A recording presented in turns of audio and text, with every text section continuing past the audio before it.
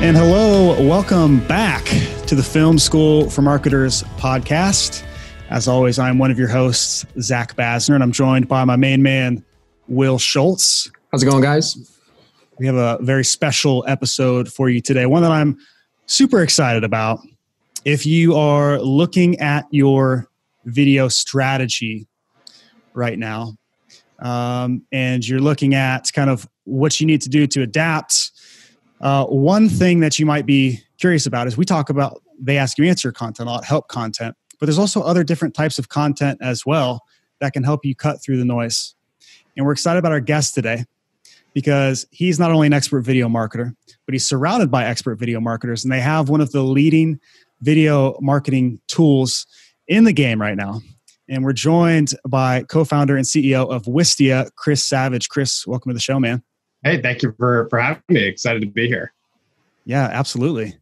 So there's a few things that many of our listeners are probably familiar with that Wistia has done because they were almost like kind of disruptive within the marketing space, and that is two of your episodic series, one being Brandwagon, yep, and the other one being 110-100.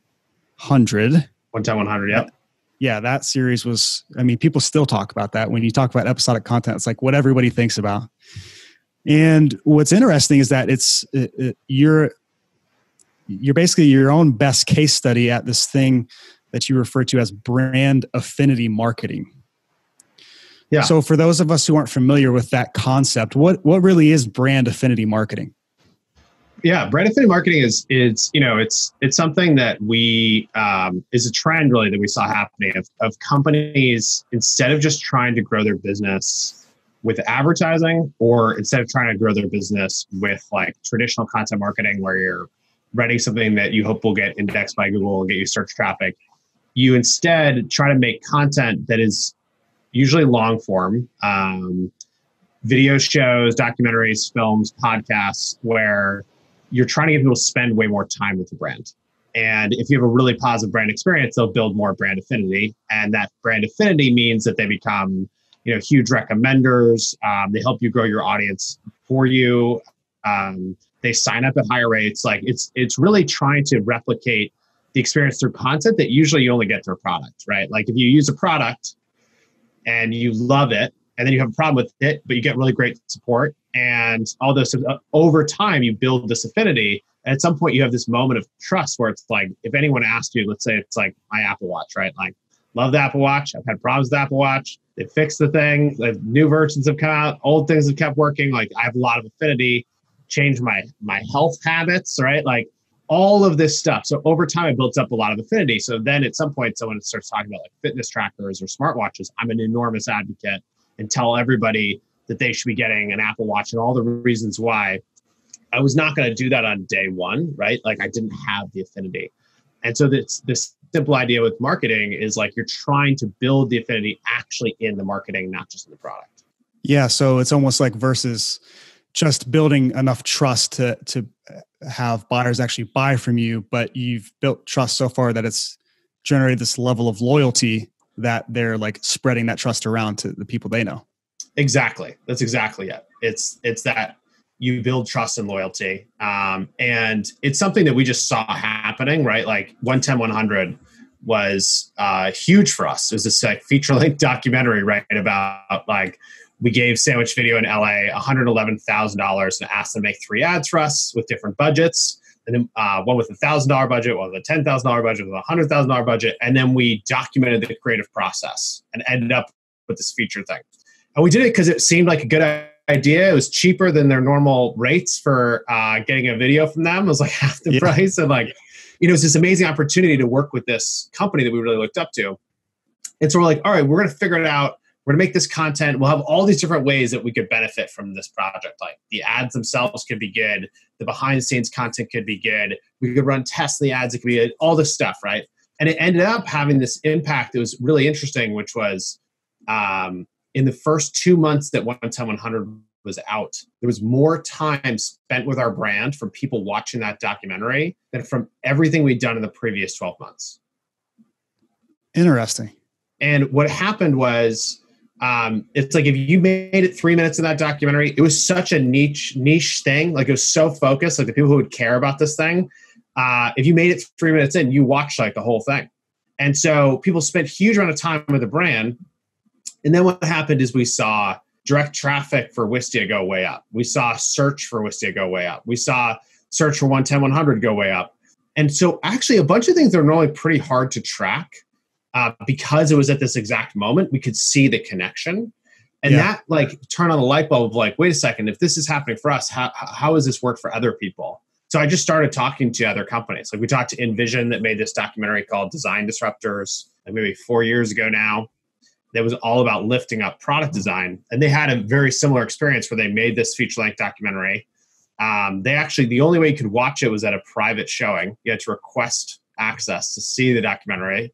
And it had an enormous impact on growing the business. And the more I looked, I realized like there's more and more companies that are just doing this. And they're realizing that it's worth the investment in this type of long form content. And that's what made us realize this is like actually like a pretty big trend happening.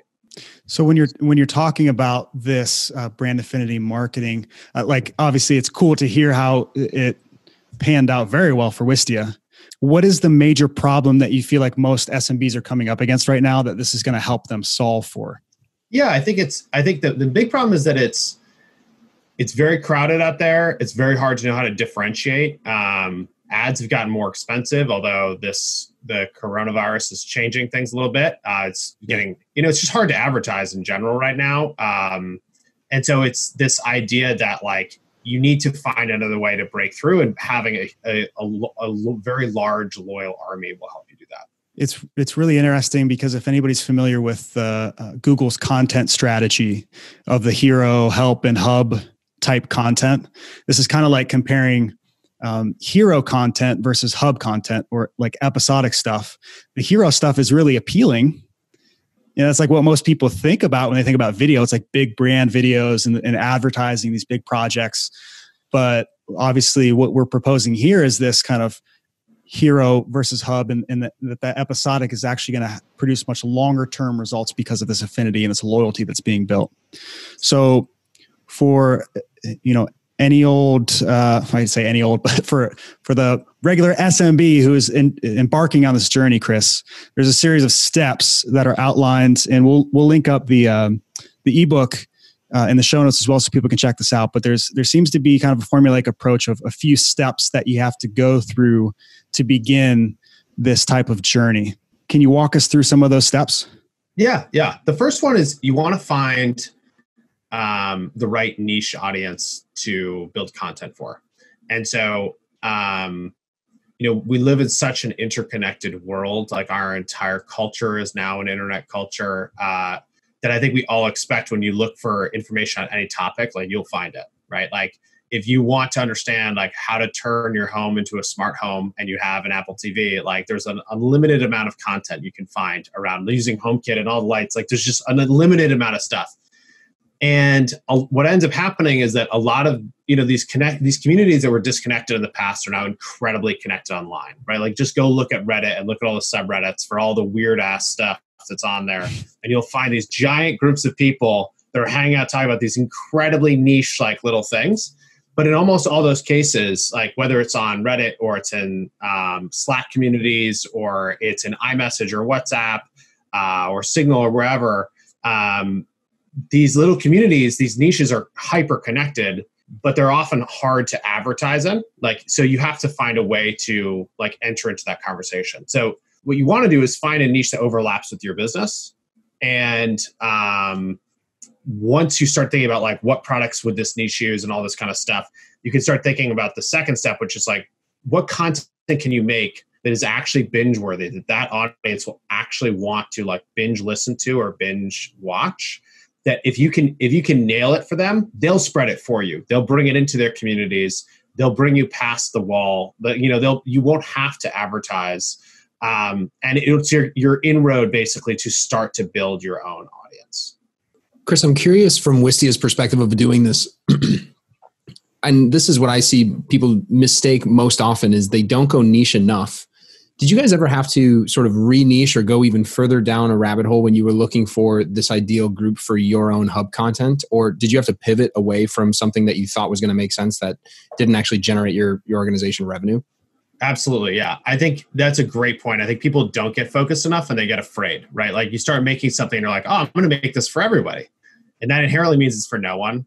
And so, yeah, we've had, it's the classic story of like, we ended up starting with like really, really focused stuff, and then you get more confident. And so you go wider and wider. And you're like, wait, why isn't this stuff working? And then you're like, there was a moment where we had to double down. It's happened a couple of times, double down on getting hyper-focused.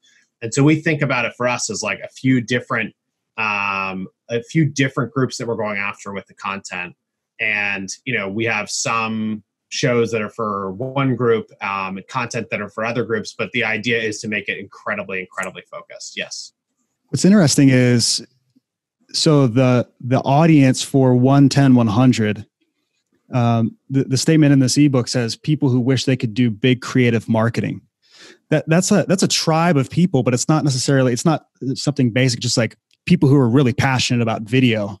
Like it speaks to an emotional level to this audience that they wish they could do this big creative marketing. I think that's like really a key in helping any business apply this. It's just like, what is the major problem and think they're emotional about that's going to draw them in, not necessarily would they identify as a super fan of what you do. That's a great point, because that actually we were very clear when we realized who that was for, that it was not just for video producers, right? Like there's a lot of video producers who want to see inside Sandwich. There's also a lot of just like creatives that work at ad agencies. There's a lot of people in marketing roles who are really close to the production that wonder how it worked. And so it's a way for them to see inside. And then there's people who just crave behind the scenes creative content, and they could be in any job role. And I think it's like actually one of those funny things that like the job title is not as helpful, because like you can have a VP of marketing who is like really into the creative side of things and really into like weird internet stuff. And you can have another VP of marketing that's just really into data. And you can have another one who's like only does in-person events. And if you can have 50 different VP of marketing, targets basically. And so It's actually like, you need to cut through. So there's like 5 of them that are going to love it so much. And there's a ton of people who aren't actually in the job that are recommenders or people who are close to that person or whatever, that would be a really good fit as well. And I think, it comes back to like what people's actual interests are. It's like an admission that like work and life is pretty intertwined. I mean, now it's insanely intertwined, but normally it's like, there's a lot of people who listen to podcasts that are around the topic that their job is on the way to work, because they just like learning about it. Like that's just this is the world we're in. It's really interesting.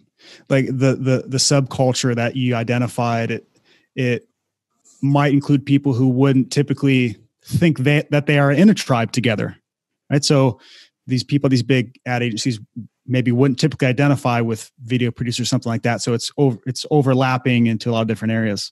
So once we've identified our tribe, we've identified the audience, the subculture, what's the next step with this? So obviously you're going to be making the content. And I think like figuring out, just like this show, like what's a good format?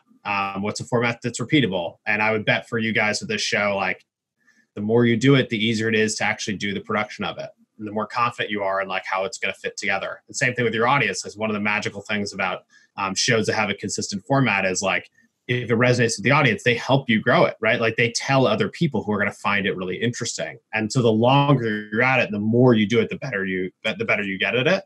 And then the next piece is like, we call it marketing like a media company. I think we've heard a lot of people say like, you should act like a media company. And like, what we mean is you have to actually think of the content as a product. And so when you think of the content as a product in and of itself, not just as like a means to a different end, but you think of it as like, there is value in this podcast. There's value in this. And someone hopefully will listen to this and do something differently than they would otherwise. You can start taking clips from this and promoting it. And you can start marketing the show itself. And so if you look at what media companies do, they'll end up with, they'll end up with a show that has tons of divisible content in it. So they'll have clips that make sense that can be sent out on their own into different social platforms. They'll do PR about the shows themselves. They'll do ad campaigns. They'll do trailers. They'll do all this. When you think of it as a product itself, just like with your other products, whether they're digital or physical or whatever, like you make ads and you do PR and you write behind the scenes and you do all this different stuff. You can actually do the same stuff for media content. And when you start doing that, you start acting like a media company. And the thing that's exciting about it is when content's long form, people are willing to receive advertising about it. Like if I'm advertising a 3-minute video and my ad is a minute long, it's going to get pretty annoying pretty quickly. Like there's no variance in the content that I'm seeing. It's like, why didn't you just show me the whole thing? This doesn't make any sense. But when you have longer form stuff, and it's an admission that it's a commitment. So if someone's never listened to this podcast before, they're like, they don't know to listen to it unless someone recommends it to them, which hopefully you've built that tribe and they're recommending it. But if someone might be interested, they don't know it exists, you start pulling out clips, you put those clips on social, you put those clips into ads, you start doing PR around the show itself. Suddenly someone's in a different context. They're like, wow, this sounds like a big deal. This sounds like something that might be worth my time. And what you're trying to do is get them in the door to try it, try listening to the first episode or the most recent episode or whatever, and then become a subscriber. And then the magic happens. Yeah. And Chris, this leads me to the second biggest question I had for you, just out of pure curiosity, is with your featured link doc, where did you find the most traction of repurposing that and giving it sort of new life that it didn't just see at the premiere or other ways of repurposing it? Really simply. So it's funny. We naturally, when you end up with a documentary, you're like, okay, so we try to make a trailer. So you make the trailer. And then we're like, well, how long should the trailer be in market first? Like, because even people knowing that we made a documentary is probably good for us. So like, why don't we start advertising the trailer? So we started advertising the trailer maybe like 2 months, 6 weeks before the documentary came out. Sure. So now you have 6 weeks of promotion for a piece of content. And people keep saying Wistia did this thing and it's like thinking about this thing. Then the documentary came out and we kept the trailer market.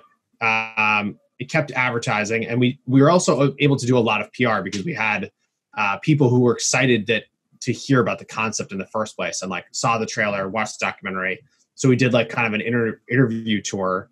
And then the crazy thing was that it probably was like 4 months or so that we were in market, maybe a little longer, actually 5 months, where people were like really heavily like sharing the documentary and what have you. And then we're like, there's a lot of people probably still don't know it exists who would care. Should we just keep advertising and see what happens? And we did, and it kept working. Like that was one of the craziest parts is just like, because the content is so long form, and we knew at that point that it was actually good because it was, people had watched it and told us that versus us like, wasting tons of money on something bad, which I've also done that as well.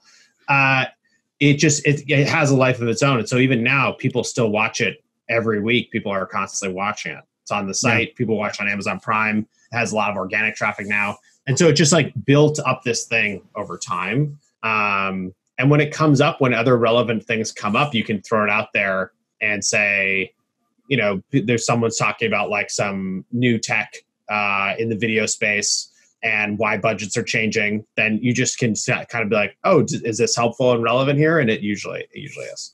Yeah. And I imagine there's a bulk of the viewership that watches this because of like trigger events in their own professional jobs. Like they were given X amount of budget to go at like a director of marketing of a smaller mid-sized business that all of a sudden is trying to wrap their heads around the video production world and where their dollar per goes for what the budget of the content's going to look like. And that person may not need it until 5 years from now when they're tasked to do this, but it's still going to really be important for them to watch that thing.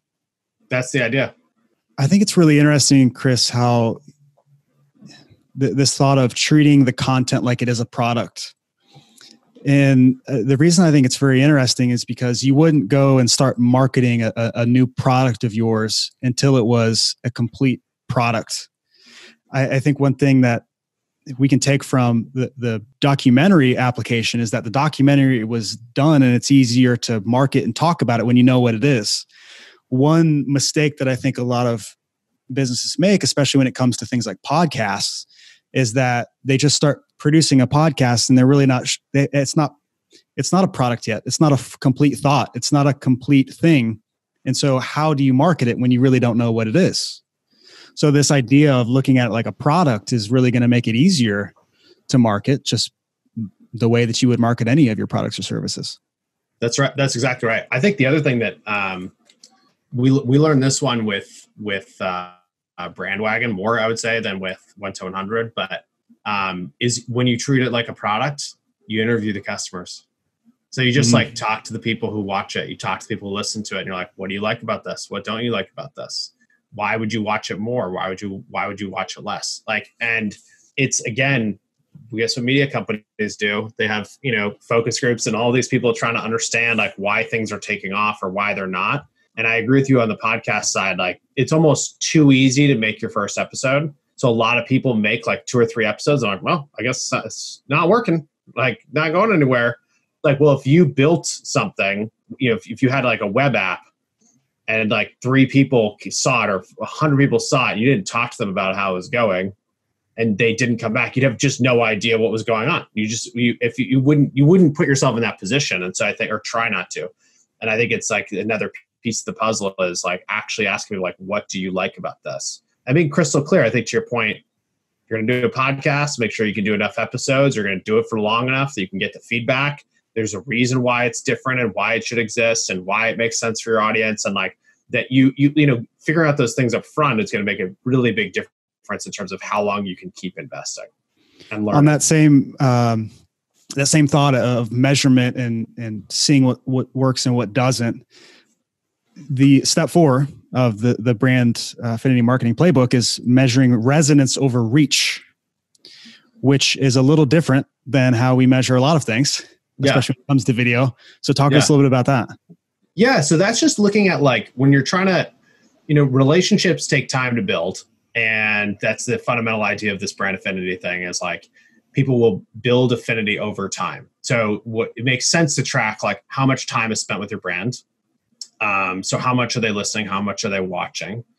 And then the other things you want to look at are the indicators of the strength of the brand or the strength of the sub brand that you're building. So how much search traffic are you getting with this stuff?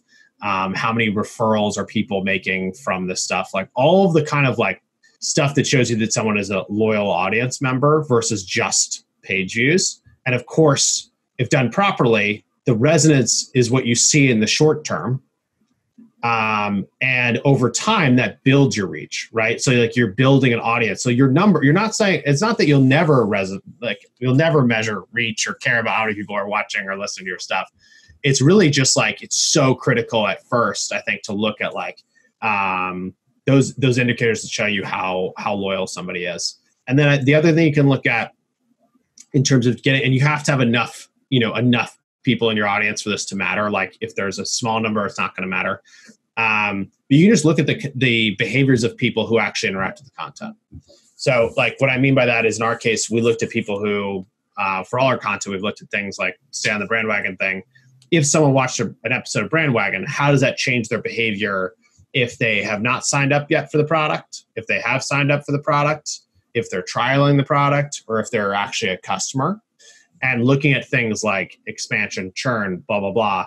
And, it makes sense. But one of the things that we've seen, and we've seen in market with lots of other companies, MailChimp has seen this and they're at enough scale with their approach that they can really see it, is that basically if the content resonates with the audience, it's the right type of content, they'll see much higher conversion rates for people who watched. Like on MailChimp has this whole part of their site called MailChimp Presents, which is all this like wild and insane content that's designed to inspire small entrepreneurs. And they've seen that if someone watches these crazy shows and movies and stuff that they have, and then they go sign up for the product, they convert at a higher rate. Or if they're an existing customer, they churn at a lower rate. And it's really like, those are things that are measurements of like, well, yeah, if someone recommended a product to me and told me it's really great, I'm probably going to plow through and like look over some of the things I don't understand or challenges and just sign up. And so it ends up having that effect, which is, super powerful, but you have to have enough you have to have enough of the audience there to be able to actually measure it. That's really interesting because, a lot of decisions that are made with any kind of sales or marketing initiatives, but especially with video, it's like there has to be a somewhat of a definitive ROI. But with this, there's like a lot of work that goes in initially, and then the ROI comes after. You might not be able to measure the outcomes, but measure the inputs first. I'm curious, how did you guys at Wistia immediately start measuring kind of this ROI as these series were going out, or was it more of an approach of like, we're going to build up this audience and then try to convert them, or how did that work?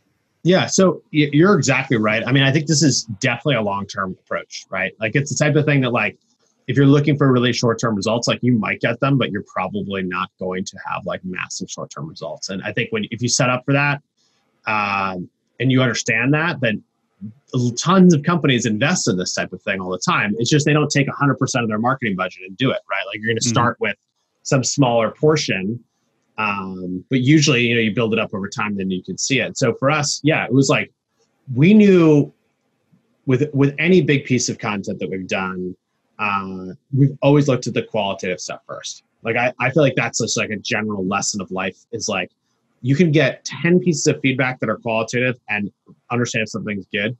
But if you had 10 pieces of quantitative feedback, you would have no clue. And it's like, it's just that simple thing of like talking to people and asking them questions. And so with 110-100, for example, it's like, all right, what are people saying on social? Can we get articles written about this thing? Like, are there comments coming in? We asked everybody in sales and support. We're like, if you're hearing about 110-100 at all, just like, let us know. And in that case, we're very fortunate, and it's pretty instantaneous that like people started writing it, like the sales conversations were happening. And so I'd be like, oh, and I just watched 110-100. It's so awesome. Like, blah, blah, blah. Then they, connect them to someone on the team or do whatever. And it seemed clear pretty quickly that the qualitative feedback was there. And so that made it even easier to invest harder, to invest more when that stuff was beginning to happen. And then that helped us get to a place where it was like very easy to see quantitatively that it was beneficial. We're obviously going to link up Brandwagon and 110-100 in the show notes so people can check that out. And I imagine there's probably a bunch of examples in the ebook that we'll link up as well. But if you were going to recommend a few other companies who you think have done this really well, are there any other series that you would recommend our viewers and listeners go check out to get some inspiration on this? Yeah, I think one of my favorite companies to recommend is ProfitWell. ProfitWell has a product that lets you track like all your fundamental SaaS metrics. So you like hook it up into Stripe or Chargeify, and it shows you like all your fundamental metrics. And then they have a bunch of other things that they help people with pricing and pricing testing and stuff like that.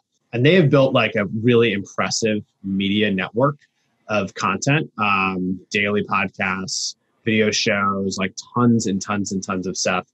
And I think they've done just an incredible job of this. And one of the things they've done that's so amazing is they figured out on the production side how to make it much more affordable to create this type of content. So they have this show called The Pricing Page Teardown, where they just have two folks talking about people's pricing pages. And they go and they run studies on different companies' pricing and then try to figure out if they price properly or not, what have you. I think each episode is maybe like 4 or 5 minutes long. Features a different company, has like, a guest who asked a question, and they figured out how to shoot the whole thing in a day because they do one setup for all of the two main people are in the same setup the whole time. And they do a bunch of prep and hard work to like produce the episodes and get ready to go. And what it means is that from a production perspective, in one day they can shoot 10 weeks of content. And so it makes the whole math like upside down. It's like cheaper for them to make a season of that show than it is for them to outsource an ebook at this point. And I think that's just like a phenomenal example of like doing this in a really scrappy, interesting way. Another example of a company that's doing it really well is MailChimp, which I mentioned earlier. They took 100% of their brand advertising budget in 2019 and put it instead into making and promoting content. And so they've been buying up the rights to existing movies. They've been doing wild stuff. And one of the crazy things about MailChimp's content is it's incredibly far removed from the brand. So like ProfitWell, SaaS metrics pricing stuff like seems pretty close. MailChimp, we know what MailChimp is, but their content is like documentaries about these cowgirls who live out west and are like trying to figure out what their next business is going to be. They have this documentary they bought the rights to called Hands on a Hard Body, which is a documentary. Have you heard of that? So the documentary from the 90s, it was like a competition to see who could keep their hand on a car the longest. And whoever did that won the car. Ah, okay. And seems pretty far removed from MailChimp, right? Yeah. And yet it works. And one of the reasons it works is like, what types of podcasts or shows would MailChimp have advertised on? Like they advertise on cereal. That has nothing to do with small business. And yet it was incredibly effective. I think we forget that we advertise on stuff that's like not very relevant usually to our businesses, especially if we're spending a lot of money on advertising. And so you can have content that is, as long as the brand values and the content align with like the same brand values you're trying to get across in your ads, you can actually go wild with stuff. And I think MailChimp's a great example of that. All right. So Chris, we'll make sure and add in those, all these examples so people can check them out really easily. If Chris, people want to keep in touch with you, see what you've got going on, see what is going on at Wistia, where should they go? Where should they opt in? You can find me on Twitter at csavage, or you can check us out on Wistia. All the content's on there, all the playbooks, all the stuff. Those are the best spots. Nice. We'll make sure to include all that. Chris, we really, really appreciate you spending some time with us today. I'm sure all of our viewers and listeners are going to get a lot of value out of this. And we appreciate you, viewers, as well. So thanks for tuning in with us once again on the Film School for Marketers podcast. Be sure that if you have any questions, drop those down in the comment section below. Like this video if you enjoyed it. Subscribe if you haven't done so already to the Film School for Marketers podcast. Tune in next week for a new episode. Until we see you next time, keep learning.